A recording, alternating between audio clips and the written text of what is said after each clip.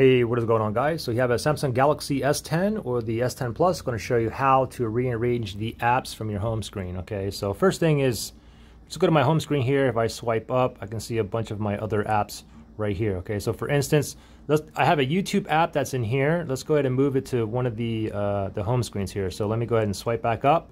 I'm going to tap on this right there. And here's my YouTube app that I want to put on my actual home screen. So I'm gonna long press it, just tap it. And now you can go ahead and move that around. I can move that up here.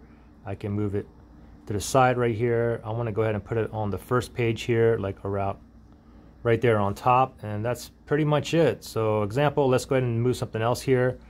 Let's go ahead and move let me swipe up here. Let's go ahead and move the settings to the home page as well. So long press and hold.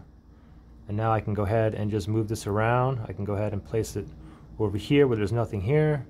Just put it right there, and there you go. Pretty simple to do. Hope that helped you guys out. Thanks for watching. I'll see you guys in the next one. Bye.